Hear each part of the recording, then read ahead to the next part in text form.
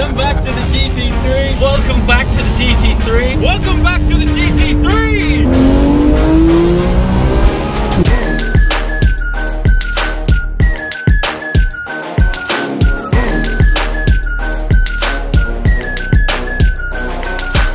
Really bad news.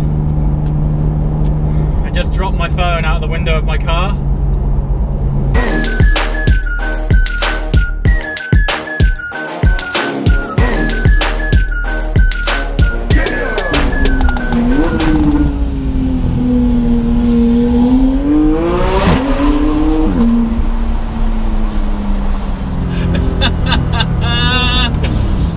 So, welcome back to the GT3.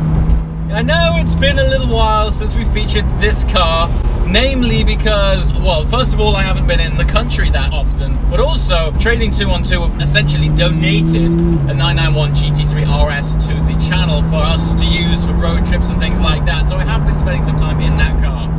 But right now, the GT3 RS I've left in Europe because there's lots of road trips planned with that car, and it's a left-hand drive car, so for the time being it makes sense being there because it will be back. But now we're back home and we're in the 991 GT3, which for the last, I would say, 9 months really has essentially been my daily driver. And when I say daily driver, it recently just clicked over to 18,000 miles. Now, in the realm of normal cars, 18,000 miles, you're just getting going, you're scratching the surface. But for whatever reason, and I still don't know why this is, but the supercar market, the sports car market, high mileage is like 10,000 miles. Now, if you go online and look for a 991 GT3 for sale second-hand, you'll notice that A, this would stand out like a sore thumb. And B, the majority of cars for sale are between, like, honestly, I've seen some at 900 miles. 900 miles!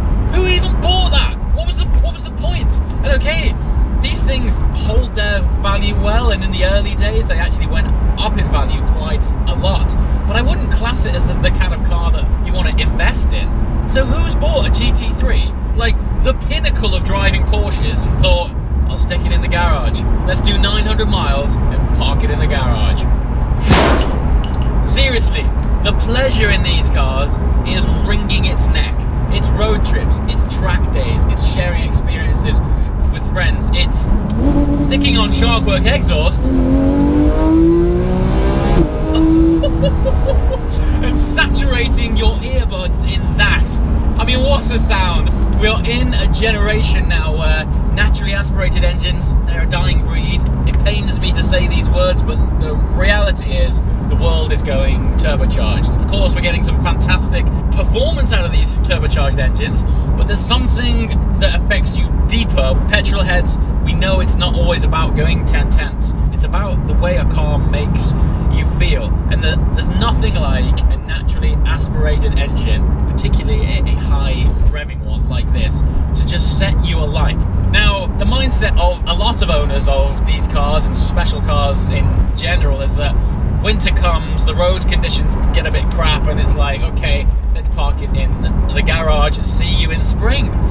And I totally disagree with that. It's a car, and they are special, but I think it's important that the market in general breaks out of this mindset of look after the mileage, you know, detail it every Sunday, park it in the garage.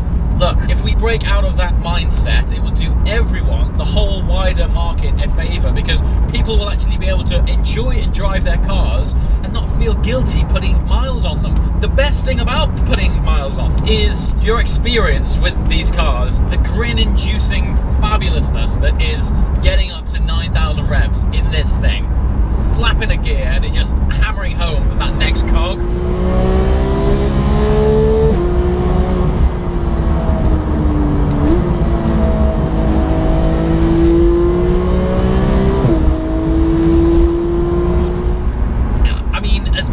Trying to describe how awesome it is, the attack on your senses is, I would deem, almost priceless.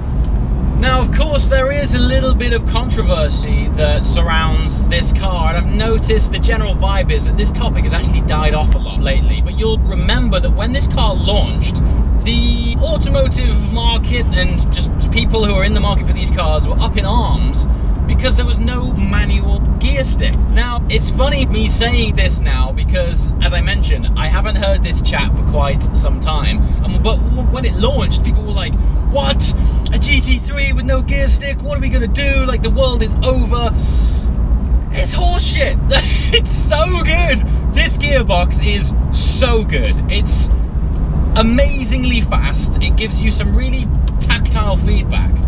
But of course, what I'm talking to you about right now is what it's like living with this car. Well, of course, when you're in town, when you're on longer motorway journeys, when you're stuck in traffic, or let's be face it, you just generally can't be arsed. A gearbox like this is exactly what you want. I understand if you do want to save that car for a special occasion and you want to immerse yourself more in the driving experience and being one with the car and all that jazz, fantastic. But as a daily, as something that you don't want to have to think twice about getting in. And this sounds trivial and a bit like man up, but I spent quite some time with a 997 GT3 RS, and the gearbox on that, while it's absolutely phenomenal, it's very precise and it is quite demanding of the driver that you get it right. You've got to heel and toe. You've got to manage the engine and transmission speed perfectly for it to be a seamless experience. And you don't always want that. You don't want that every day. So yeah, that's why this thing here, this little stick, while most of the time I do drive it in manual, and when I mean manual, it doesn't change gears for me, I do use the paddles. Sometimes I just want to do this.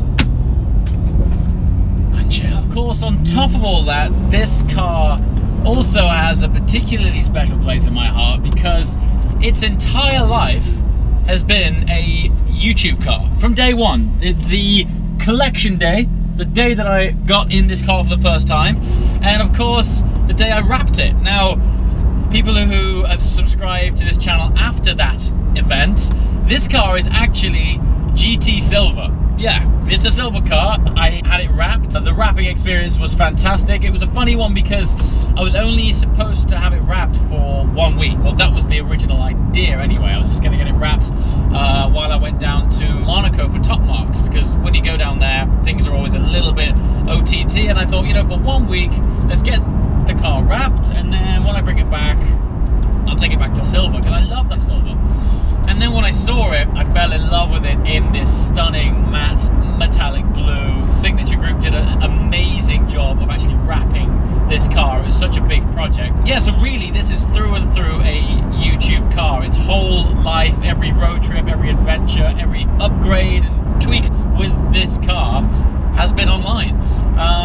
So yeah, that comes back to me, what am I gonna do with it now that we have access to the Trading 212 GT3 RS? Well, I'm not planning on selling it just yet because of all of these adventures and time that I've spent with it. I'm really attached to it. It's become like a friend, a reliable, very fast, loud friend. Yeah, so the memories that I have associated with this means that I don't want to sell it just yet. And of course it is an all-round fantastic car.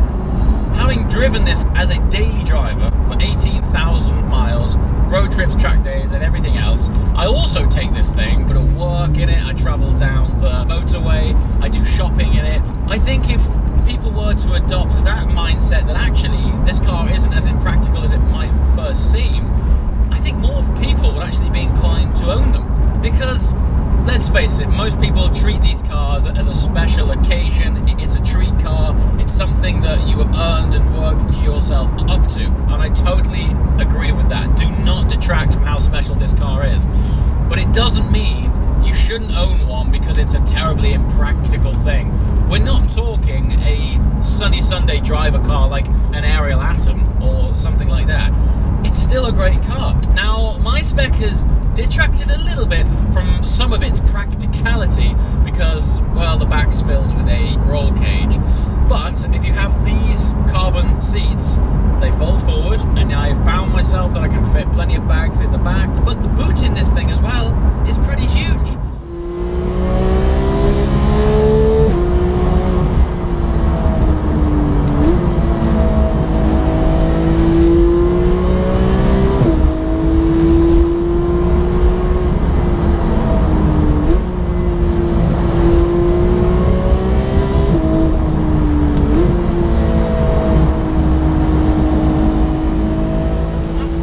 experience.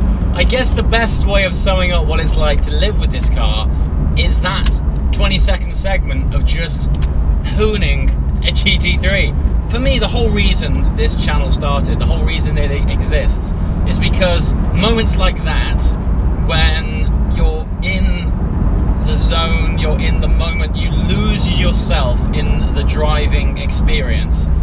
My channel started because I ultimately wanted to share that with more people. I'm very, very fortunate in that I managed to find myself owning these fantastic cars, and I just wanted to share it. And I'm hoping the best way of doing that is by sticking these cameras in these cars and just immersing you in that experience. So for all of its beautiful looks, its practicality, its fantastic steering feel, its acceleration, its grip, nothing quite encapsulates living with not just this car but any supercar as it is in that moment where you just get lost in driving it.